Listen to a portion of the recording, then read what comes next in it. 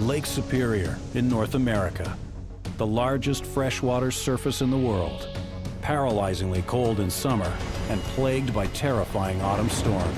We had 30-foot seas. I mean, it's like a 3.5-story building. You know you're going to die. Hundreds of ships have sunk here. Most famous, the Edmund Fitzgerald, the Titanic of the Great Lakes, a freighter deemed invincible. You see that scallop effect? You wouldn't build a ship that way today. There were no survivors and no witnesses, just a wreck that was split in two. Completely shredded. It's like no man's land. 3 decades later, father and son diver explorers Mike and Warren Fletcher investigate what happened. It's brutal. And new science about freak waves may finally lay the Edmund Fitzgerald to rest. This had to have happened very near the end.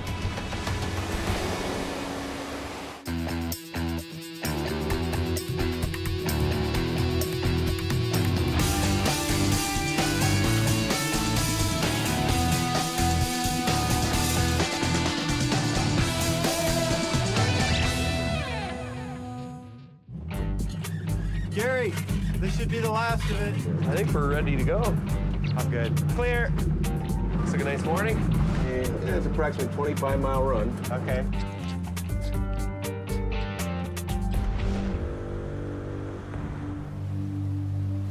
Lake Superior is one of the world's largest freshwater lakes, 560 kilometers east to west. It's a place of extremes, a place where icy polar air hits warm, wet southern winds in a violent collision that can create a superstorm. Nearly 300 ships have sunk there, so the massive freighters working the busy shipping lanes are built to withstand the tempests. On June the 7th, 1958, more than 10,000 people turned out to see the launch of a Leviathan.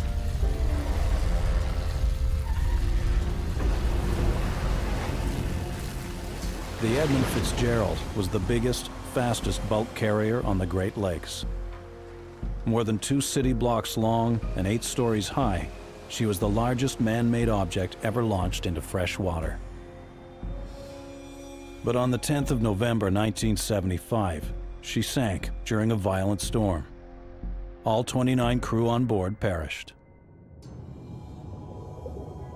She went down so fast, there was no time for a mayday call. And when she was eventually found, she was broken in half, her hull shredded. An official U.S. Coast Guard inquiry suggested that human error had been to blame. It said hatch covers had not been properly secured, leading to the ship taking on water and sinking, then likely breaking in two when she hit the bottom. The general consensus is the vessel filled with water, for whatever reason, flooded. The bow probably hit bottom first, and it was in that position or attitude for some time, and then the sea action and the weight of the ship broke it. But recent sonar scans suggest something different. The positioning of the ship in 2 distinct halves indicates she may have split in 2 before she went down. I wonder if we can't shift the thinking to this other possibility, and that is that the Fitzgerald flexed and broke open on the surface and flooded simply because her hull broke in half, and of course ended up in 2 pieces. A huge freighter breaking up on the surface sounds incredible, but it happened before. 9 years earlier in another November storm, just 350 kilometers away on another Great Lake called Huron. But there was one big difference. That ship, the Daniel J. Morrell, had a survivor. Dennis Hale is now going back to the scene for the first time. When the Morrell sank in 1966, Hale was a 26-year-old crewman. This is going to be a good thing for me. Yeah. I think I need this for my own mental health, if nothing else. Yeah. Hale spent years recovering from his experience. He'd been asleep in his bunk in the bow of the Morrell when he was woken by a terrifying sound. The outside temperature was near freezing, but Hale ran on deck wearing just a pea coat over his underwear and realized that the noise had been his ship breaking in two. Hale pulled on a life jacket and swam to an open life raft with 3 other men. She's directly under our feet right now.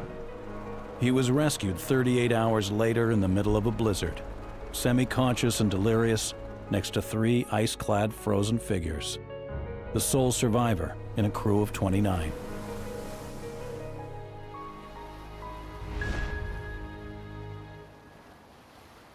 When I first saw the raft, no one was on it. And then by the time I got to it, 2 other men had climbed aboard. Right away, I grabbed the flares and fired off a parachute flare. When the flare went out, the other guys remained laying down. I noticed kind of a little glitter out of my left eye.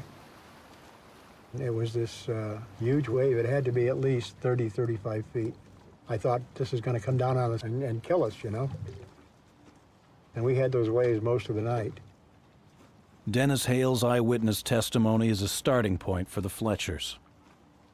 I'm really looking forward to diving and getting to the point where the ship actually broke apart.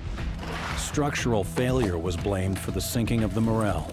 The Fletchers planned to compare the damage on Hale's ship to the Fitzgerald. Similarities could suggest the Fitzgerald also broke up on the surface, which means hatches and human error may not have been to blame.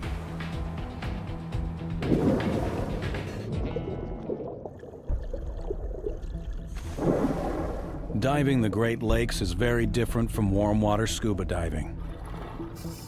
The water here is just 7 degrees above freezing and will lower a diver's core temperature. Their neoprene dry suits are 4 millimeters thick, but the pressure at these depths compresses them to half that, reducing insulation. So they wear 4 layers of thermals and fleece under their dry suits to try to hold on to body heat during their 60-meter descent to the Morel's bow section.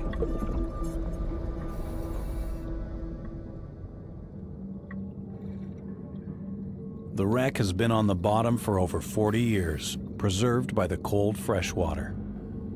There's always a different feeling knowing you're diving on a wreck where there still could be bodies inside. We need to see the fracture point, but can't forget that this is a graveyard.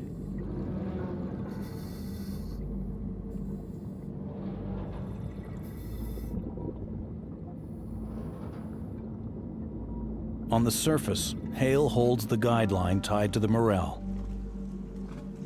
His first physical connection to the ship in over 40 years.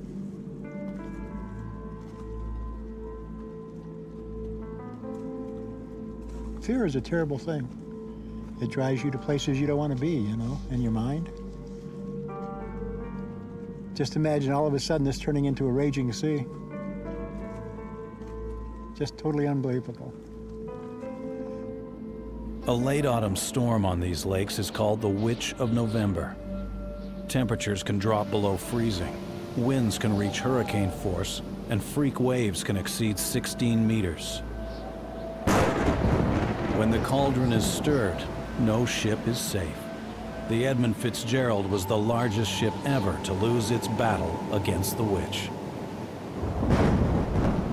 When the Edmund Fitzgerald sank, it's like my ship sank all over. I went through all these same emotions. There were times that I would think about it and just bring a shiver to me, thinking of those guys in the cold and my concern for them.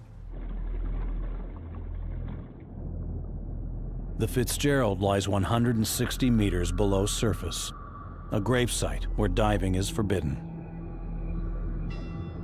But her bell was recovered, and every year it tolls for the men of that ship, once for every lost soul. On the afternoon of Sunday, November 9th, 1975, the freighter set sail from Burlington Northern Railroad dock in Superior, Wisconsin. There were 29 men aboard, fathers, sons, and husbands. The freighter was loaded with taconite, reddish-brown pellets of low-grade iron ore. It was headed for the steel mills of Detroit, a journey of over 1,000 kilometers that would take around 47 hours. Loading had gone smoothly, and by early afternoon, the crew was clamping closed the 21 cargo hatches.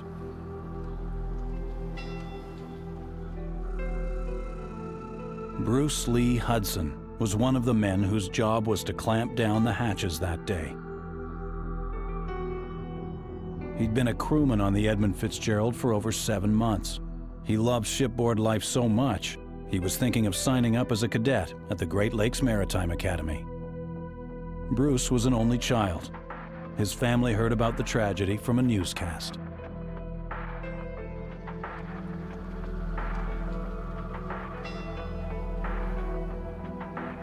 Nine years earlier, Dennis Hale had also been a 20-something crewman on a Great Lakes freighter, the Morel, a ship split in two by the witch's fury.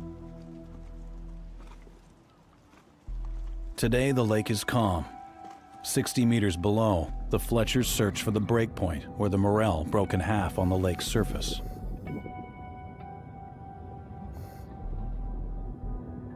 They look for key signs of structural damage to compare to the Edmund Fitzgerald, as they investigate if that ship also broke up on the surface.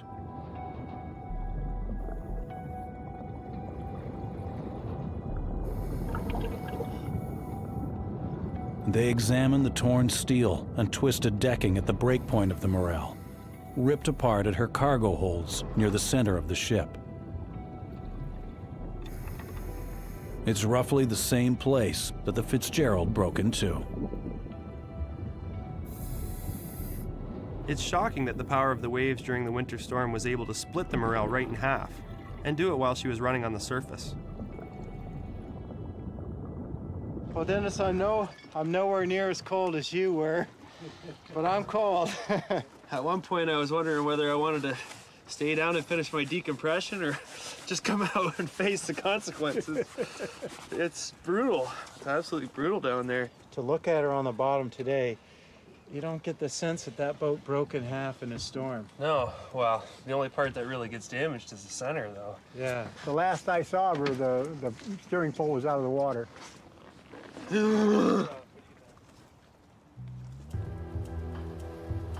last chapter of the Morel is known only because of Dennis Hale. There were no survivors from the Fitzgerald. She went down with all hands. Diving on her is prohibited, protected by law with a $1 million fine for anyone who breaks it. But the men's families still grieve. And many of them are reluctant to talk to outsiders. One man believes he knows why. Raymond Ramsey is one of the few surviving members of the team that designed and built the Edmund Fitzgerald. He says families of the victims were offered a cash settlement, not to sue. The idea was to hush up these people, and they will not go and try and make for a big claim with the owners of the ship. It's all about go, go, go. Was that the case with these big ships? And no, no, no when it comes to spending a lot of money on maintenance. I arrived just when the Caldee Bradley went down. And there were other ships in that history, Morel, you name it. Mm-hmm. And I said, doesn't anyone get concerned these ships may not be strong enough? His answer to me was, don't worry about it. Not once was there mention of the human life. And that bothered me.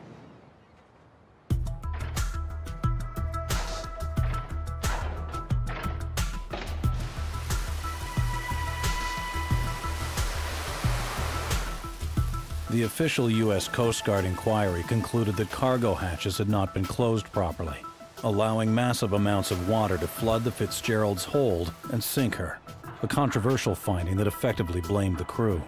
So I guess these just go on. I was thinking they actually bolted them down, but they probably go on and then snap closed like this.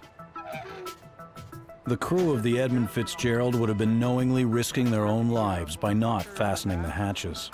So the team want to know what today's Great Lakes sailors believe. Captain Brandon Durant has spent much of his 15-year career on Lake Superior. As far as them finding that the hatches weren't dogged down properly, you don't head into any storm without even sending people around to redog the hatches or to check it. As the Fitzgerald left harbor on November the 9th, the water was calm. Storms were forecast for the following day, But Superior is so big, she's like an inland ocean. And every captain knows she makes her own weather. November's the worst month. Do you have days where you just don't go? You are at times under pressure to move and to maximize profit. You are pressured that seasickness of certain people shouldn't be a factor, or you are under pressure with which to make the millionaires their money. But then you're also pressured that in doing that, you have to protect their assets and their people here. This freighter is the same type as the Fitzgerald and carrying the same cargo, iron ore. Today, she's sailing some of the same waters. Her sonar reveals they are directly over the wreck. So we're really close to the Fitzgerald right now. Correct. Wow, kind of a weird feeling. Yeah, within 500 feet. 500 feet between you and that ship. Definitely a good thing to respect the family and the guys that are down there.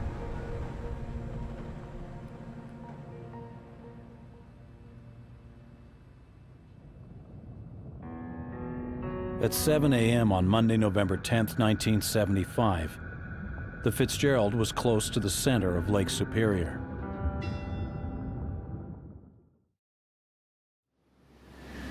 She was 17 hours into her journey, a third of the way. But the storm was taking hold. They were just 12 hours away from tragedy.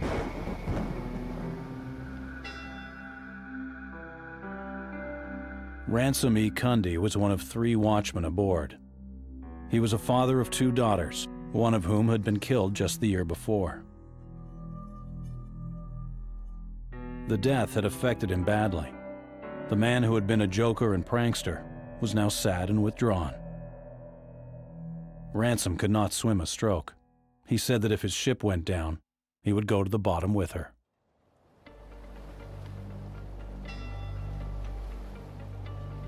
The Fitzgerald was carrying over 26,000 tons of iron ore, roughly 15% more than her original design specs. Loading rules had been relaxed over the years. Great Lakes freighters were allowed to load deeper, making them more vulnerable in the high seas of autumn. Raymond Ramsey, one of the Fitzgerald's original designers, believes this was a contributing factor. The load line rules were changed to allow the ship to load deeper. And she was allowed to go down about another 4 feet in order to carry more cargo. Even the 2 latest captains did say the ship handled differently. Well, of course it did. It was 4 feet further in the water. Strict regulations govern freeboard. The height a fully loaded ship must sit above the waterline. Easing of these rules meant the Fitzgerald went on her final journey with 3,600 tons of additional weight. She was sailing a meter lower in the water than on her first outing 17 years before. The extra water washing over her added stress to her hull. She was designed to bend, but there were limits. As the ship moved through the waves, she became less able to recover from the rolling and rocking forces of stormy seas. And there's another reason why the storm hit the Fitzgerald so hard. The Calumet is also a Great Lakes freighter. She's being cut up for scrap at an Ontario salvage yard, which gives the Fletchers a chance to examine her guts. The Fitzgerald was 100 feet longer than this ship approximately, and 10 feet wider, and I believe 5 or 6 feet higher. During loading, it's critical that freighters are kept level in the water. If the cargo weight is not evenly spread, the ship could list. The Fitzgerald's load was distributed over 3 massive holds, each one the height of a 3-story building. But even properly loaded cargo can shift, triggering a list, while the ship is running low and unstable in stormy waters. And the Fitzgerald, loaded to the max, was being battered by waves. This giant cross-section shows how the Fitzgerald's internal structure could have made her even more unstable and vulnerable in a storm.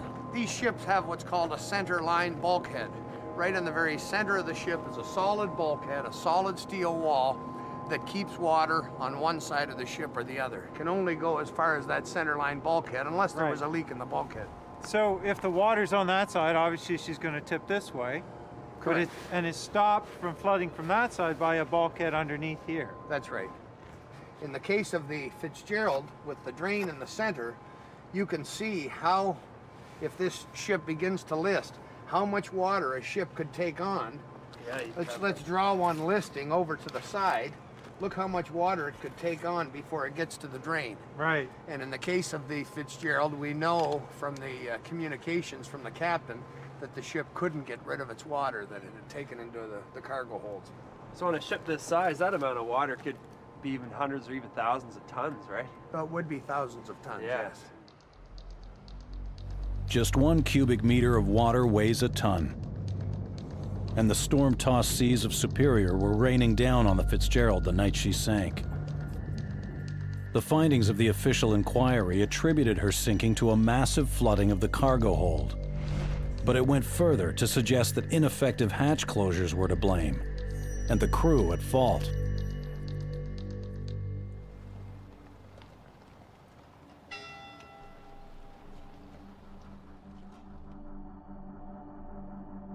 Michael Eugene Armagast was the Fitzgerald's third mate. He was a good husband, 37 years old when he lost his life. The Fitzgerald was setting sail as his wife and young children arrived to surprise him and wave him off. They called to the ship's cook, who told them Mike was below deck resting before his shift. They never saw him again. His family say it is impossible the crew failed to secure the hatches.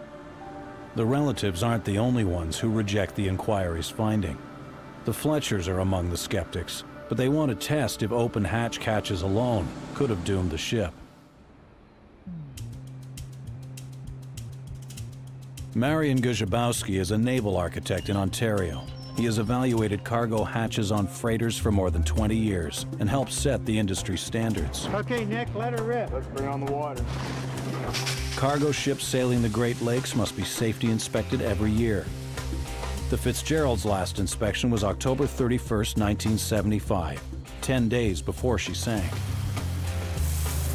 Water pressure is adjusted to match the force created by 8-meter waves that the official report said the Fitzgerald encountered. The ship they're testing today is similar in structure, so the test should reveal how the hatch covers coped with the storm. The clamp style is the same, the actual physical type of hatch cover is the same as Fitzgerald, so it's a fair comparison. It's fair comparison, yes. Okay, so stand by, well, here she comes.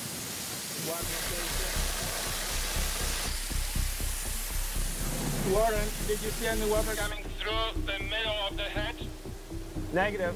I haven't seen any water yet. There is one clamp which is open, so we'll see if water is leaking through there. We're gonna see water. It should come in right here. Any water?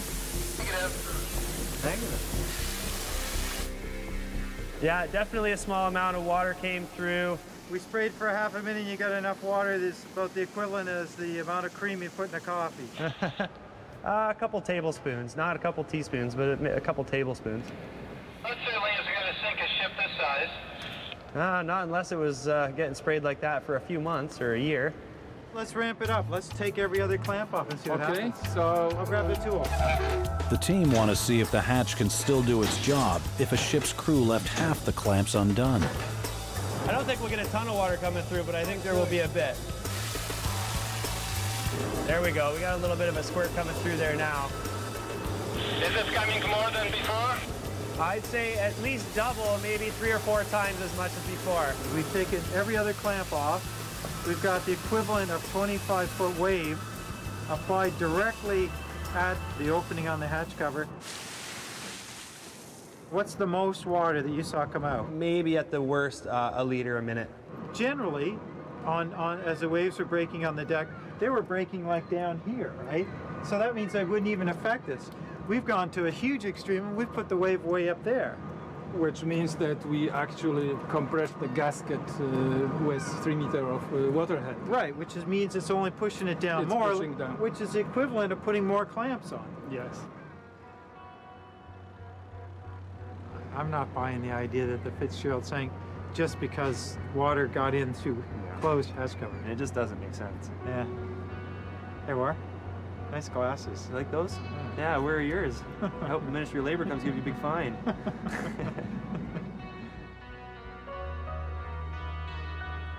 You were too young to remember, but in fact you weren't born yet, but I remember the day the Fitz sank. I remember, you know, the mood of the people when they heard about a giant, what we considered modern lake freighter that sank because of a storm on Lake Superior. We didn't think that was even possible anymore. Yeah.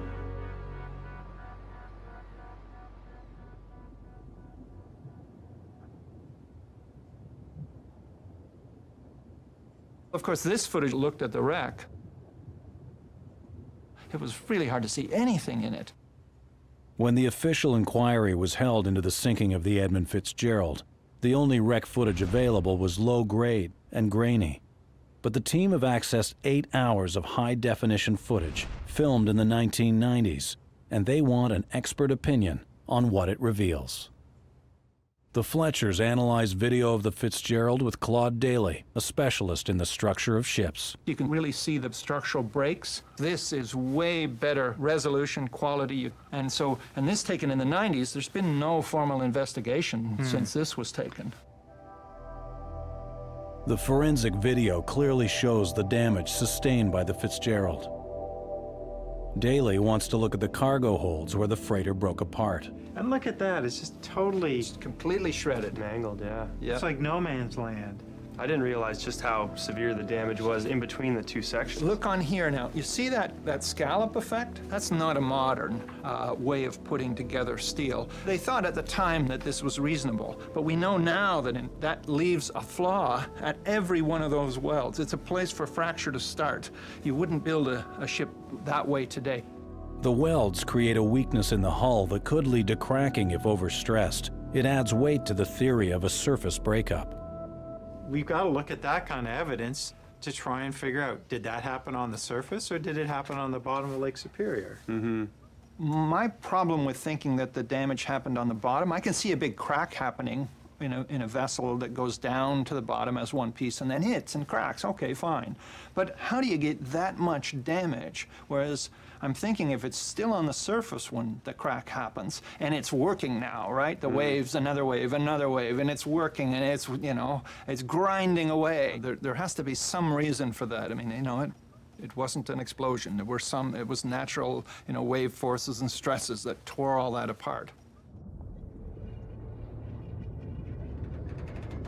The evidence suggests an extraordinary outside force broke the Fitzgerald apart, not cargo hatches leaking through human error. Dennis Hale was in the bow of another Great Lakes freighter, the Morel, when she broke in half on the surface. He could hear the sound of breaking metal above the ship's alarms. The noise that night was unbelievable. The wind was going through the wires. You could hear the sound of steam escaping, and the engines just, you could hear them laboring.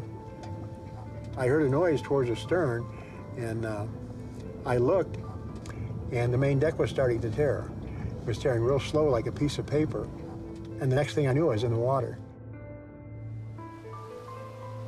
Hale paints an eerie image of the scene he witnessed on that storm-tossed lake. As the power went out on the bow, he watched the ship's stern steaming away into the night with her lights blazing. It was 13 years before both halves of his ship were found. They were more than 8 kilometers apart. Like, imagine this crazy thing sticking up out of the water. Land isn't all that far away from here, and there is a lighthouse. So, yeah. And if you think about it, where the bow sank, relative to where the stern sank, it's in a line towards that lighthouse. It's hard to even imagine what would have been going through people's minds in that point, you know. I know these guys at least had a fighting chance. Half of the ship was afloat and they had power and everything, but you know, the guys in the Fitzgerald, I don't think they were that lucky. A ship is a complex structure that fits together like a human skeleton, and each side of the breakpoint offers clues to its cause.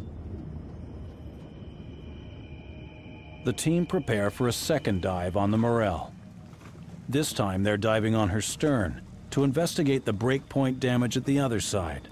to see how it compares to what can be seen on the Fitzgerald footage taken in the 1990s.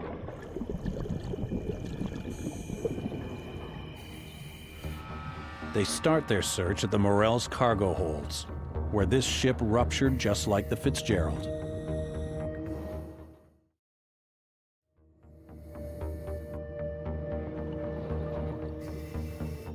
You can see the twisted metal and appreciate the forces that must have been exerted on this ship as she came apart. And the damage here is actually more defined than it was at the bow. The team notice an open hatch. It leads down to the engine room.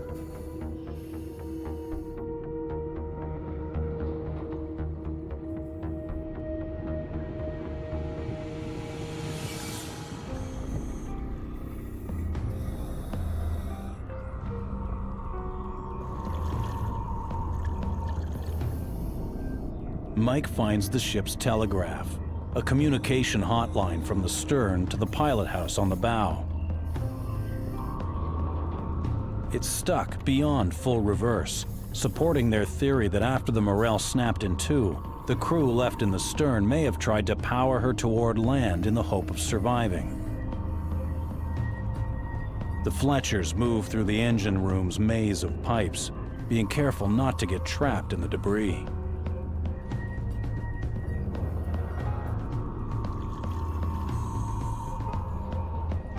Then, high above the ship's waterline, they discover massive damage. The rear ladders and smokestack are twisted, crushed, and dented. It looks like wave damage, but this is 20 meters above the ship's safe waterline. The height of this evidence suggests gigantic waves smashed down on the stern of the ship. It's a clue that reveals the massive trauma waves can cause to ships as big as a Great Lakes freighter. Trauma they can now look for in the forensic footage of the Fitzgerald. Well, there's a lot of clues on the bow of the Edmund Fitzgerald here. This is the wheelhouse. This was way above the waterline. But still a lot of damage for being way above the waterline. A good deal. This visor over the on the front of the wheelhouse, it would have taken a considerable amount of impact from something. The reported wave conditions at around 25 feet would be really challenging for this vessel. But if there was some more extreme version, you know, if there was a really large wave that came by, some rogue wave, then this kind of bow and side damage might well have been caused by a wave impact on the surface. Rogue waves. They were once dismissed as sailors' myths. Now they're blamed as a major cause of shipwrecks around the world. On the Great Lakes, rogue waves can tower over 17 meters high. They're unpredictable and can come from unexpected directions.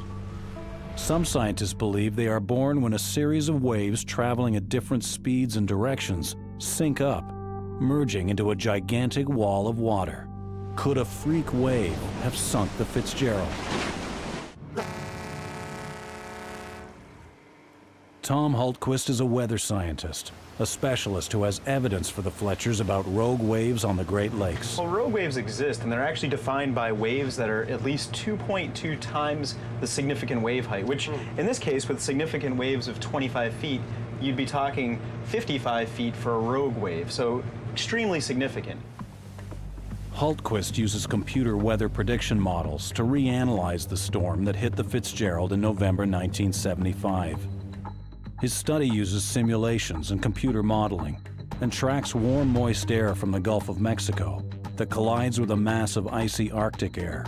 It reveals a perfect storm with hurricane-force winds and giant waves that sweep across Lake Superior. What ended up happening is as they got into this eastern part of the lake here, the winds really shifted around more to the west and the northwest, so it had all of this space of Lake Superior over which to generate waves. So they were just really in the wrong place at the wrong time and wrong course. Everything was working against them. Yeah, the Fitzgerald couldn't have found itself in a worse location at a worse time.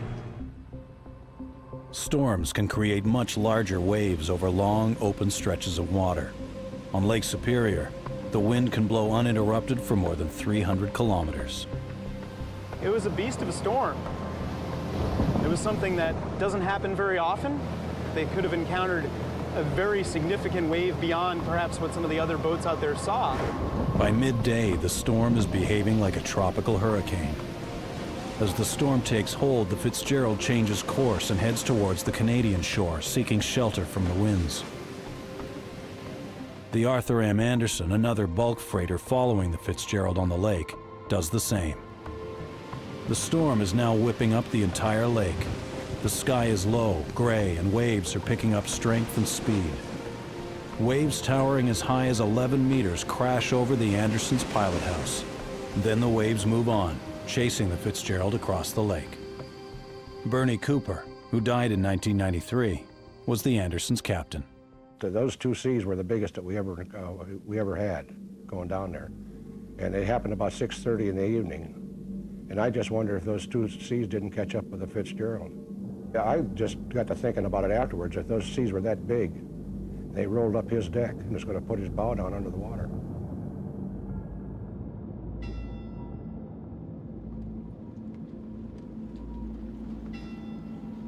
Ernest Michael McSorley was master of the Fitzgerald. He'd been married for many years. Once the youngest master on the Great Lakes, he's now 63 years old and much respected for his years of experience. By 6:30 p.m. on November 10th, his ship, the Edmund Fitzgerald, is fighting for her life. Water is pouring into her ballast tanks, causing her to list. She's lost both radar antennae. It's dark. There's no sky, just violent winds and swamping waves. But the shelter of the Canadian shore is still more than an hour away. At 7:10 with screaming winds and tons of water pounding her decks, the Fitzgerald has her last radio contact with the Anderson. We are holding our own. 10 minutes later, she is no longer visible and cannot be raised on her radio telephone. At 7:30, the storm begins to wane.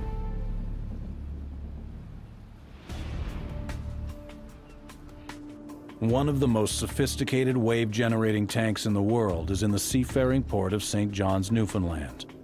It belongs to the Canadian National Research Council's Institute for Ocean Technology. Navies and commercial shipping lines use it to test ship designs of the future. But today, the tank, containing 5 million liters of water, is being used to look into the past, to evaluate what happened to the Edmund Fitzgerald. It's a scientific first, an experiment never undertaken here before. A scale model of the Fitzgerald is weighted to replicate the specific condition of the freighter as she battled the storm. Well, we know the Fitzgerald was already in trouble. It was listing, had some damage on the deck. They had lost some deck vents, and they were taking on water already. Yeah. So a ship that's already heavily laden with cargo, unstable, listing with these giant waves, that's a lot for an old ship to take. Data from the NOAA scientists' recent weather study will be used to replicate the storm. The test will create the entire spectrum of waves that were possible on that night, including a rogue wave. They set up a high-speed camera to record what happens. And Warren sets up below the surface to capture the impact from beneath. Bruce Colburn is a naval architect who has studied waves and their impact on ships for more than 15 years. You'll see some big waves, some small waves, and it all depends on how the various components add together. 52 hydraulic underwater paddles, synchronized with the computer data, generate the waves. A rogue wave is essentially a statistical fluke that occurs when you get an unusual combination of waves that appear in one place. And they all add together, and you get an extraordinarily large wave. And pure science and math and physics tells us that that will happen. That's right. Statistically, that should happen. The test replicates the range of wave heights the Edmund Fitzgerald actually encountered during her final hours. Running 20% lower in the water, the Fitzgerald would have been swamped by even the storm's smaller 8-meter waves, stressing her hull to its limits. You can see a lot of the waves are coming up over the deck here, and we know that there were damaged ballast vents and things, so there's definitely going to be a lot of water getting into the hull. But data from the NOAA team says a wave towering 17 meters or higher could have struck the Fitzgerald. So let's make it happen. That's okay.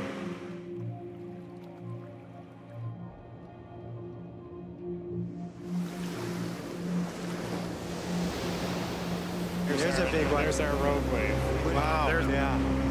Oh, Yeah, there we go. That was pretty washed over. That's Yeah. right, yeah. There, the whole boat was Yeah, awash that pretty there. well washed it from one end to the other. High-speed footage shows the rogue wave in all its deadly power.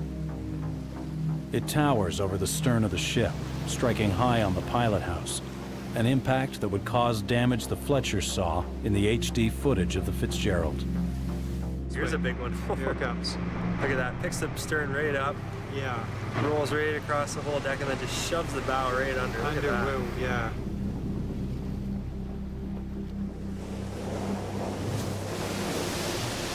Just jam the wheelhouse straight under. Right. These ships, they're designed to take big seas. They know there's going to be big storms up there, but are they designed to take that freak, 1 in a million rogue wave?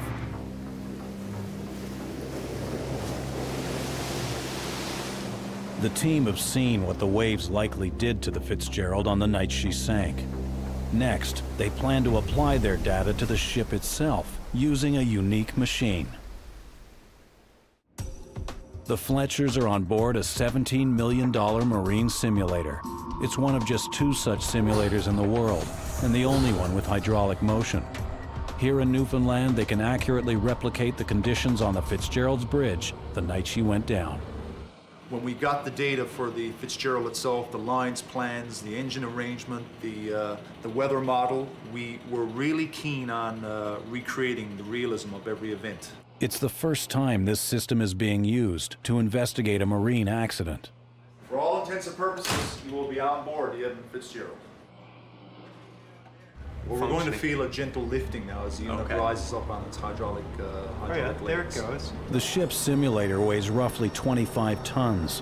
Its hydraulics are mounted on a 6-degree motion base to precisely imitate the movement of the vessel through the storm. 3D projectors display a 360-degree view from the bridge. It holds more than 30 people, one of the largest simulators of its kind in the world, and processes massive amounts of complex data to create an ocean environment. This is typical of what you would find steaming along in about a 2 to 3 foot sea. That's right. Yeah. You're not going to feel much in a big ship. No, like you're not going to feel very much. Heavily laden and deep in the water. This is a typical experience. Jim, if we can pick up the sea state now, we'd increase some of the wind as well. The simulator also provides views from outside. This allows the Fletchers to see the effects of the storm on the entire ship. And with that kind of a load of iron ore on board, the vessel would have set pretty low in the water. One thing I'm really noticing is just how the waves are stretching out over the length of the ship. You got one wave at the front and one wave at the back, and man, that would put a lot of force in the middle of the ship. We've got to look at that kind of evidence. Completely shredded. You're getting water that's covering the vents into the tanks. We're twisting. And we're twisting. Yeah, you can feel the boat twist. Certainly, the hatch covers have to be doing their job or you're in trouble. Oh, yes.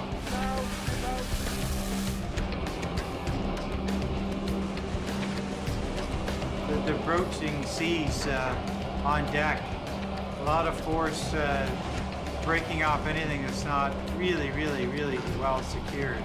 And we got to think that the Fitz was seeing at least 10-meter waves that night. Not all 10 meters, but the odd one would definitely be that. With still the possibility that there was the odd freak or rogue wave. Jim, can we get the maximum sustained wind speed? Vessels reported wind speeds of 160 kilometers an hour, hurricane force, creating the perfect conditions for a rogue wave.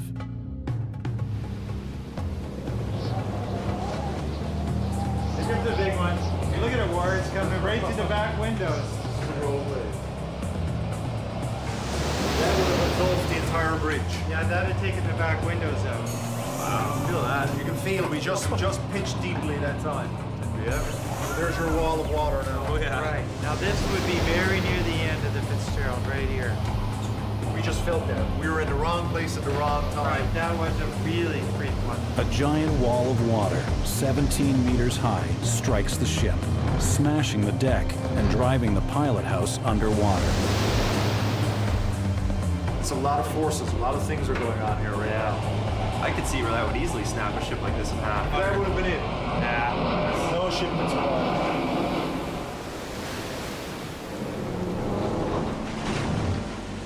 The Edmund Fitzgerald was beaten and battered by a November storm on Lake Superior. She took nearly a year to build, but just one day to destroy. On Monday, November 10th, 1975, she was rocked by violent winds and pounded by waves, dipping and lurching until the foundering ship was likely overwhelmed by a gigantic freak wave. A massive wall of water that bent and twisted her steel like a paperclip, shredding 61 meters of her hull. She was the largest vessel ever to lose a battle against the Witch of November. An invincible Titanic, lost along with 29 souls. The lake, it is said, never gives up her dead when the skies of November turn gloomy. With a load of iron ore, 26,000 tons more than the Edmund Fitzgerald weighed empty. That good ship and true was a bone to be chewed when the gales of November came early